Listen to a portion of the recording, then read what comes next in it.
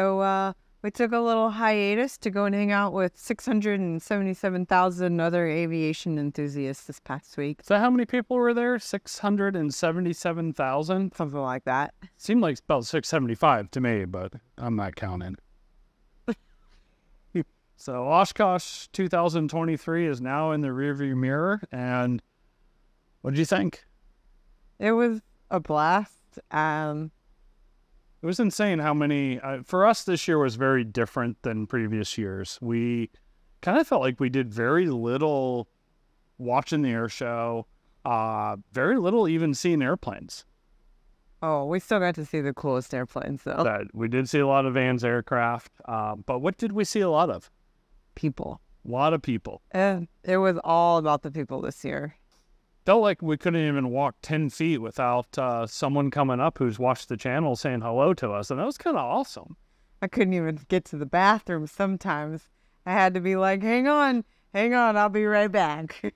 So we felt like this Oshkosh, and we're not complaining by any stretch of the imagination, spent a lot of time just talking to all kinds of people, from other builders watching us, non-builders watching us. It was all about the people this year at Oshkosh. It was a lot of fun. It was very enjoyable, and it was kind of heartwarming.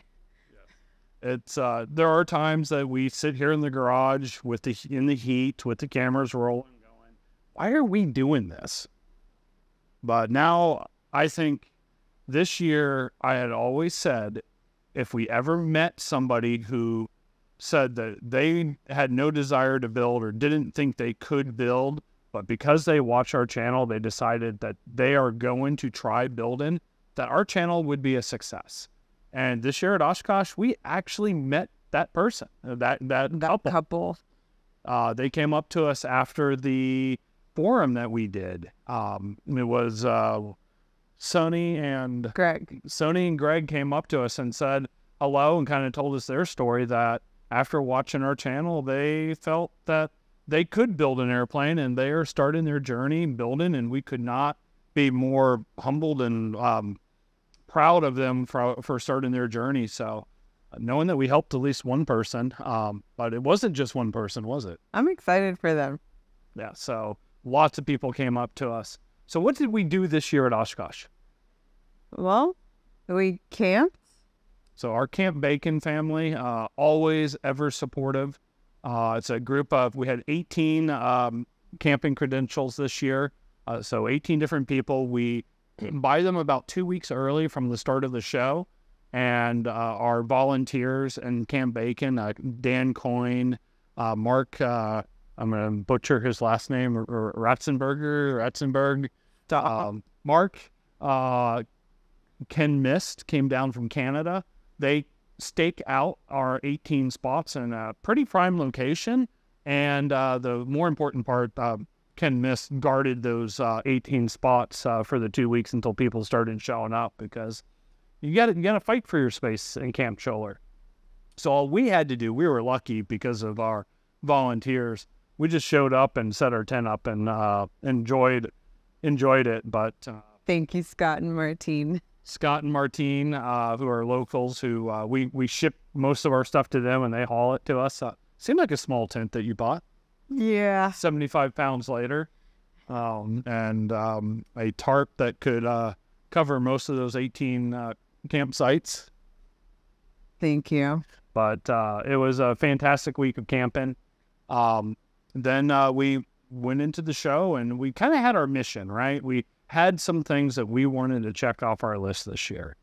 So we... First on my list was I wanted to find out more about fiberglass work, because we're coming into a phase where we're going to start doing some cosmetic stuff, wingtips and elevator tips and things like that. It's all fiberglass. And I thought this plane was made out of aluminum. What do you mean fiberglass? Right. But I didn't know anything about it. So we sat in on a forum, just intro to fiberglass, and that was really nice. It was put on by Sport Air. And one thing I think we've really decided is they have an online program that maybe they should advertise a little bit more than they are, but you can do an online program that's going to teach you a lot more, or you can book one of the Sport Aero classes that they do throughout the country and go get hands-on, like 2 days of experience with fiberglass.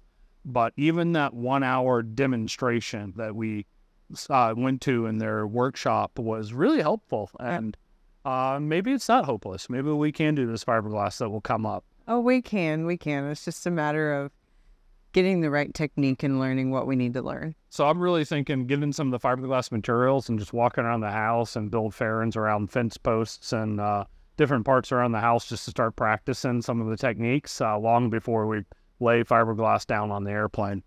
But so the Sport Air fiberglass class was a great success. We did that pretty early in the week. It was like Monday. It was like one of the first things we did. Well, it was right after the pilot partner forum, right? Yeah, and Ken did a forum on flying clubs, which was very informative. So we had a lot of people show up to the how to run a flying club was the title of the forum.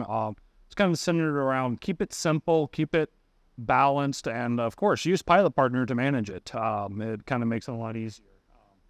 Man, it feels good not to wear a red t-shirt finally. I know, every single day. 10 days of wearing our red t-shirt, so we're deliberately and other clothes not showing our pilot partner and November 14 Victor Echo logos. Kind of feels good. Handed out a lot of t-shirts. We brought 150. Yeah, we passed out a lot of t-shirts, especially at the RV-14 meetup that we had at the Roxy.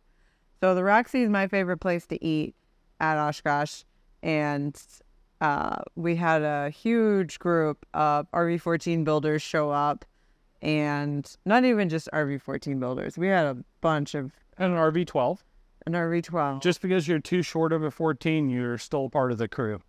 Really enjoyed meeting everybody there and got to meet somebody that I was looking forward to meeting, Andrew Kilroy. He even showed up to the RV builder meetup. A lot of us have really watched a lot of his videos, and he's point blank about it. If you're looking at his videos and how to do things, do it at your own risk because it's his way. It may not be the right way, but watching his videos has given me confidence in a lot of the steps that we had to do, even though we did it differently in a lot of cases. But just seeing some of the thought process that he put in to getting through certain steps has really helped us. And it also kind of taught us that there's multiple ways to do things. Yes. So, but just seeing old friends, making new friends, that's all that meetup was really about. It's like we've been talking to these people on social media for over a year now, and we're kind of like a little family. So it's always good to hang out with people. We did the RV Builder Bash, or not the Builder Bash, the Beer Bash. The Beer Bash. That was earlier in the week. It's they rent a little house area in the backyard and have kegs of beer and all the RV builders. Vans Air Force put that on. And that was a fun time. Saw Gil from Build, Fly, Go. We ran into Mike, and he came up to me, and he was like, I got something for you. And I was like, for me? And he was like, yeah. And then he was telling us all about how his sister does stitching for aircraft interiors and things like that. And he's like, and I made a glare shield in your colors. You got to go check it out. I made it just for you. So he had a little sample for us of the glare shield from Aircraft Specialty Flight Lines, who he works with. And it's our colors. I mean, it's kind of perfect. It's a nice black leather with a red stitching on it. So if you're looking for a glare shield, go through Aircraft Specialty Flight Lines. They have it on their website, and you can order it. Apparently, there's lots of colors and customizations that you can do. But once we made it down to the booth, Steve had the sample for us, and it looks beautiful. So I hadn't even thought that far ahead, but we've got people thinking of us. And Mike has really contributed a lot to the builder community because he's often thinking of these improvements and ideas. Even the fuel system that we've talked a lot about, he originally had the concept of that and worked with Steve to actually do the engineering and provide that to us to make our life a lot easier so I can have a left and right tank that points in the right direction. So Mike, it was a pleasure actually getting the chance to spend some time with you and learn a lot about some of these mods that are happening. And the alternate air door is another one of the ideas Mike had that he's teamed up with Steve at Aircraft Specialty Flight Line to make available to us. So it's a new thing this year. The stock van's alternate air door, once you activate it, you have to take the cowling off to reset it. This is a different attachment place. It seems pretty easy to retrofit, even if you've installed the stock van's one. But now you can push and pull it and actually reset it from inside the cockpit and not have to remove the cowling anymore. So that was really interesting, getting a chance to talk with Mike and learn a lot. At our RV meetup, we were passing around a red handle. At first, I didn't know what it was. Everyone was just like, oh, yeah, check it out, check it out. It's a canopy handle.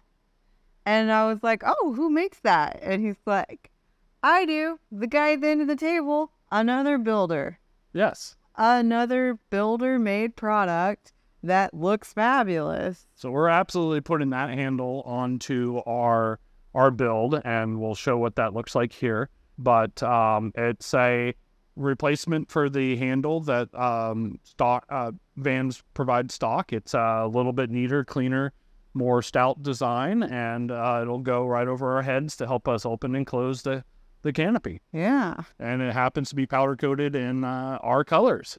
So we worked it out with them, and we walked home with with it. But definitely look into that. There's so many people who build little one-off modifications that makes building these planes so much fun. So you walked all over the fairgrounds, 8 months pregnant. Well, not exactly. See, Ken was smart enough to realize that because I said I can do it doesn't necessarily mean that I can do it. And I was like, oh, no. I'm going to be able to walk. I'm going to be able to do whatever I want. And that was not the case. I am very thankful to my husband.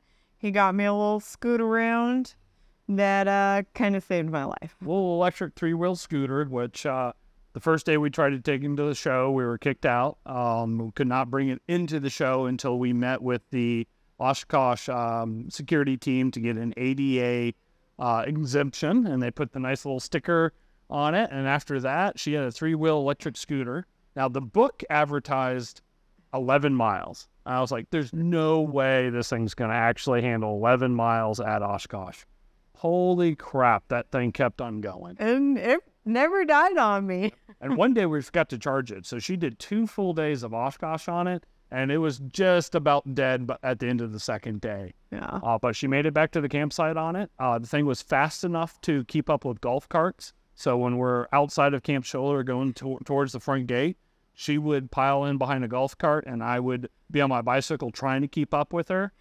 And it was really controllable at walking speed. So you're able to walk through the crowds without running anybody over. Surprisingly. We were expecting at least one casualty from the golf cart this year, but from the electric scooter, but we successfully avoided all injuries. The thing turns really well and goes really fast, just does not do both at the same time. We even had Mike from Cleveland Tools take it for a test drive. If you're in the market for an electric scooter, I mean, this one's pretty all right.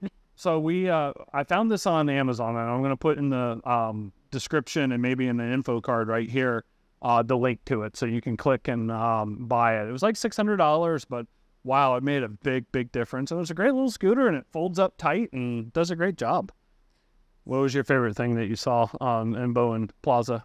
The Super Guppy. Oh, that Super Guppy was amazing. So my thing with the Super Guppy was it kind of looked like it was pregnant. And I'm pregnant. So I think we were on the same mental level. Watching that thing, and just the fact that it has one hinge and the whole thing goes on, doesn't seem like it should stay together. It's just an engineering marvel. I mean, I guess NASA did it, so what do you expect out of NASA? But we did that and walked around that. And the Dream Lifter, not to diminish the awesomeness of the modified 747 that is now carrying a lot of workload for the Super Guppy, but there's just something iconic about the original Super Guppy, and that was amazing to see. Yeah. So after a long day touring Boeing Plaza and all the booths, I did sneak away from you to get a little rest and relaxation. But I always knew where to go to find her. In several of the hangars, they have these demo massage chairs. And anytime I couldn't find Melissa, I knew to go to the nearest hangar with a massage chair. And there's Melissa getting a nice massage in the chair. You know, they said free demo. They didn't say how many. Yeah. And for $9,000, we can bring one home. No. Do you want an airplane or a massage chair? I'll take the airplane. We had the agenda to really confirm our decision to go with Garmin Avionics or Advanced Flight Systems. So we spent some time at the Advanced Flight Systems booth trying to understand the workflow of using it, the pros and cons compared to the Garmin setup. What do you think of Advanced Flight Systems? Well, that's not fair because I'm not used to using avionics. Obviously, in my training, the most avionics I've ever touched was the G5. So I really was coming in with fresh eyes, and it was just my experience. And I like it's kind of like a iPad feel to it with like the 2 fingers and the double tap and the swipe. That was kind of neat. Yeah. There's definitely some really good things that Advanced Flight System has going for it. It does a better job of allowing either screen to be PFD or MFD, whereas Garmin is a little bit more, one screen will be your PFD, and you can make the other screen a secondary PFD, but you can never make the original screen mappable, which is one thing I really wanted, but after talking to the engineers at Garmin, I realized why. The Advanced Flight Systems, you can kind of do that, but I found the Advanced Flight Systems to be a lot more button presses and a lot more memorization of click this button, do this, do that, do this. Now you get your result. And that's not what I want when I'm flying hard IMC and things. I'm getting behind the curve. I want my avionics to help me get ahead, not hold me back. And that's what I was concerned about with the Advanced Flight Systems. I know that with time and practice that a lot of that will become very natural and not as much of a hindrance, but I just found it to be too much. And just a little overwhelming, just all the different options.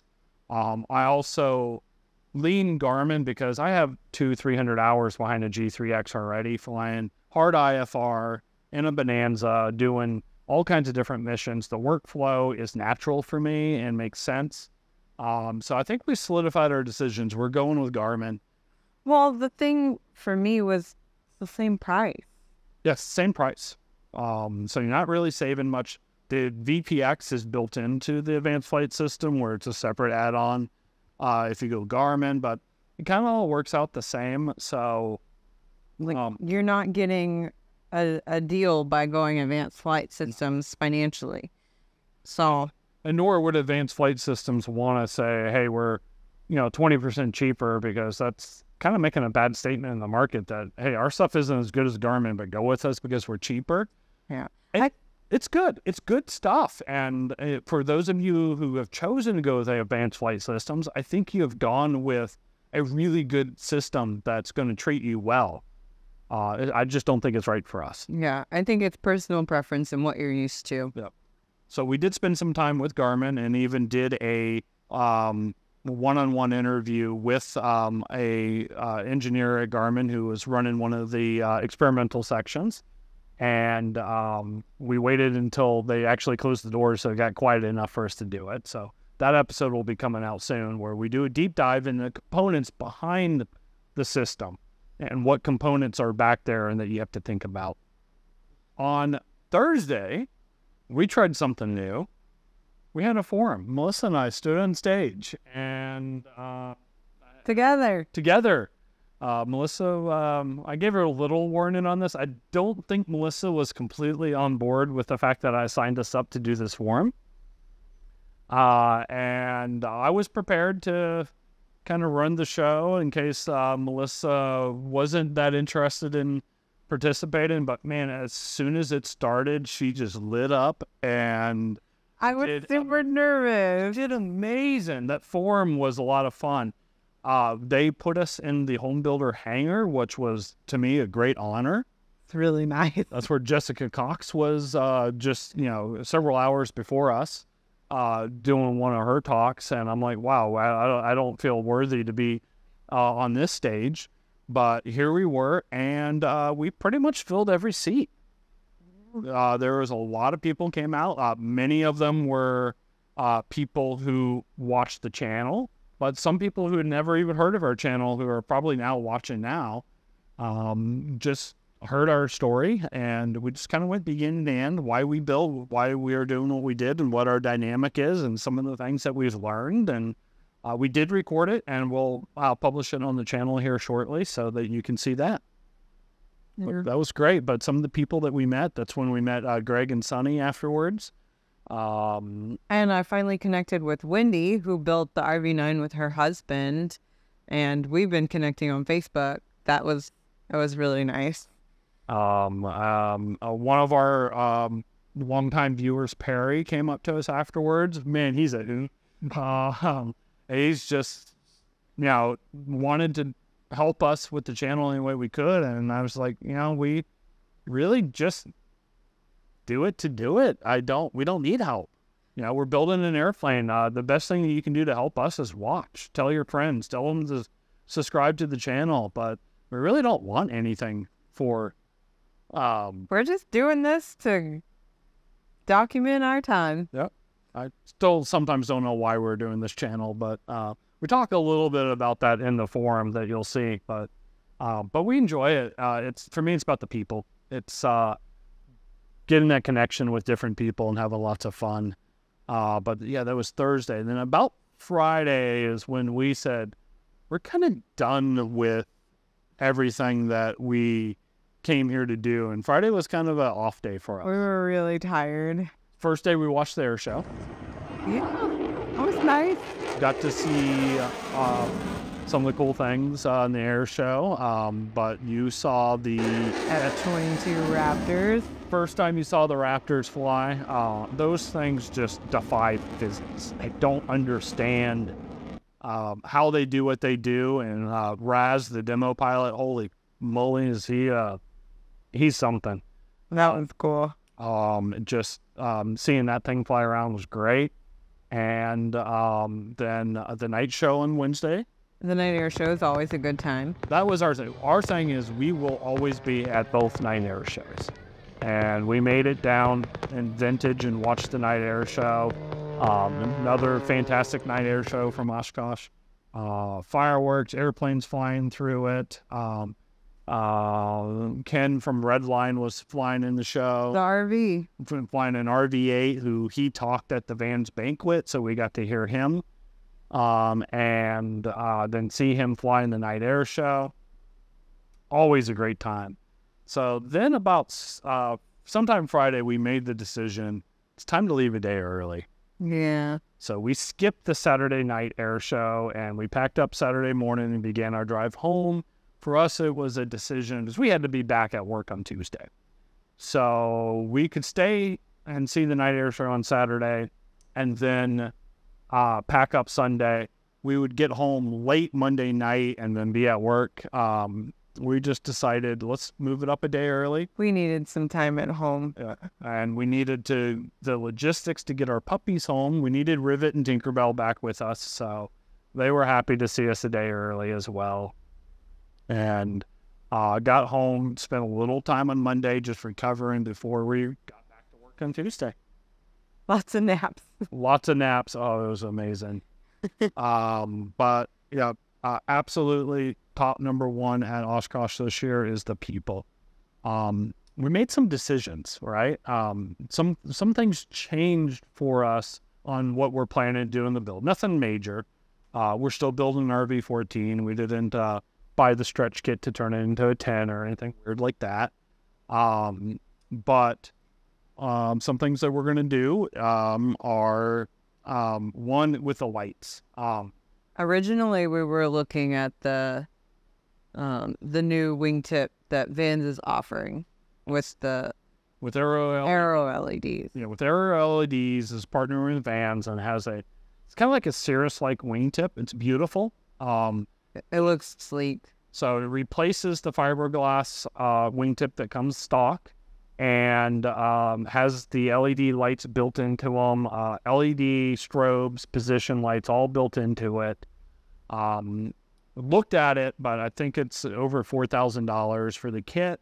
I couldn't justify doing it. We had already purchased the Aero LED position lights and strobe light combo from Vans. So they're actually sitting on the shelf behind us.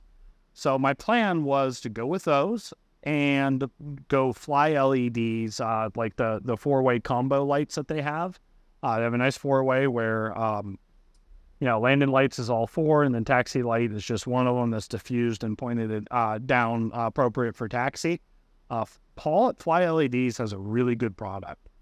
So I was just going to put those in the lead and edge where the landing lights typically go. It's a pretty easy ad there. But we did an interview with Paul, and he has this setup that fits right into the wingtip and that's covered by the plexiglass that does position lights and strobe lights, all LED. And optionally, you can buy his bigger package and have the landing lights there too. If you go with the bigger package, it comes with a control board, and that will do things like wig wag if you don't have that set up through Garmin. We've got it through Garmin, so we're going to bypass that. But the thing that sold me is when you have the landing lights and strobe lights on and you land, then you turn your landing light off. The strobes go on steady, but dimmed to about 30% power. And what that ends up doing is lighting up the edge of the runway or taxiway as you're taxiing. And decided while in the interview with him, I'm recalculated, we're going to do that. And it does require the controller board, so you may have to purchase that in addition. But still, it's a much less expensive package than Aero LED and much brighter. It's a very, you can go all the way up to 7 stars system that he has. Get that if you need to suntan in front of your airplane. That thing is bright. The four-way is amazing. I've seen some great, one of the builders we met with, Mark, he has video of him landing. He got to about the quarter-mile final, then turned his lights on. It's just the four-way one. The runway went from invisible to glowing in the dark. It's amazing. So I've been working with Stein on our panel, spent some time with Nick at Stein at his booth. I told Nick that I didn't want to finalize my design because Oshkosh would probably introduce some changes. It did. So our landing lights are changing, our position lights are changing a little bit. We're going to reconfigure a few things on our panel to get more things off the panel, clean up the panel a little bit. I also want to add some indicator lights on the panel, and even talk to the gentleman who does the laser etching at Stein about doing some additional laser etching on our panel. He's got all the templates and is ready to go. So need to sit down with Stein and do some adjustments before we reconfigure before we start building that. But we need to continue working with Garmin to finalize some of our decisions on exactly what we're doing on that side. But wow, what a great year. A lot. Spent less time at the campsite than we did previous years, it seemed like. Yeah. Normally we sit down at the campsite and sit around the campfire.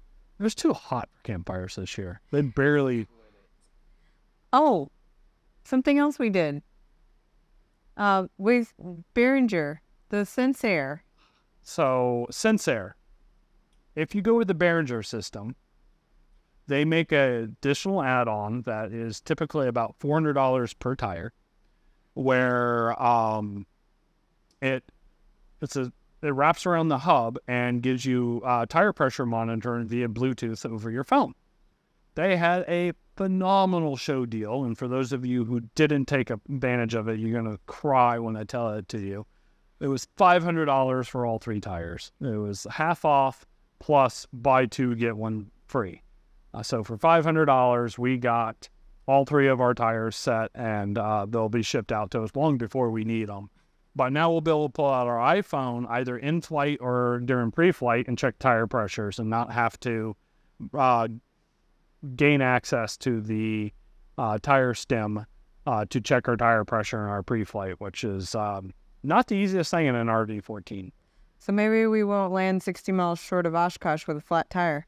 First year I flew into Oshkosh, flat tire in Dells, Wisconsin, Wisconsin Dells, and we had to drive the Fisk instead of fly it, but we did get to fly it the last day of the show.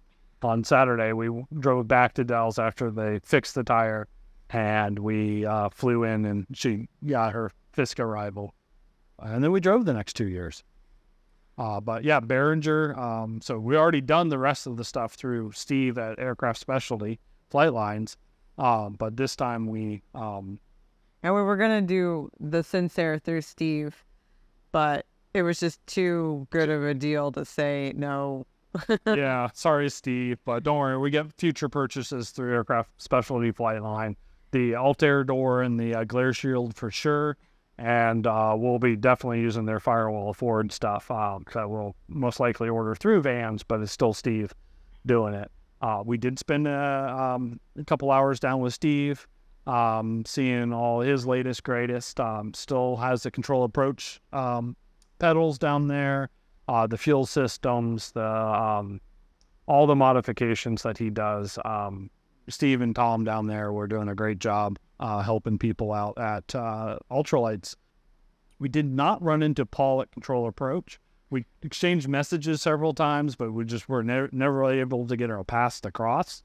But we are still, I'm sitting here off camera looking at our Control Approach rudder pedals going, I'm so glad we got those in. Those look sleek and wonderful. We did not hang out at the SOS tent this year. Never met. I don't know why. Yeah, I guess SOS for bringing the 8-month pregnant person to the beer tent just didn't make sense. But they did have great barbecue. They did. So it's just, we knew that we weren't going to get to do everything this year because we weren't as mobile as we were in previous years. And our energy level was less. But severely less. But we did get to see a lot of the people, almost every modification that we put on this plane. We got to talk to the people behind it, Darwin and Jamie Air, Aerosport with the center console. We talked to them. Kevin at Toastin. Kevin at Toastin. We got our low dome buttons from Kevin. Told me how to replace them. It's just pull them and pop them in. No big deal there. It was funny. We walked up to Kevin's booth and he's like, "Here, run my booth for a little bit." Poor guy was by himself. They didn't even have a bathroom break. And yeah, people coming up to his booth, what would I do with this? And trying to sell him. I mean, we kind of knew what what people wanted. Well, hopefully we got you a couple sales there, Kevin. Your sticks, they make sense. They're great products. We're really happy to have them in our airplane. And there's just so much to cover, but Oshkosh 23 is in the books. Looking forward to 24. The big questions for 24 is Amelia joining us, and is 14 Victor Echo joining us in 24. You're going to have to stay tuned to find out. So thank you for joining us in 14 Victor Echo. That's kind of our quick recap of Oshkosh 23. See you next time.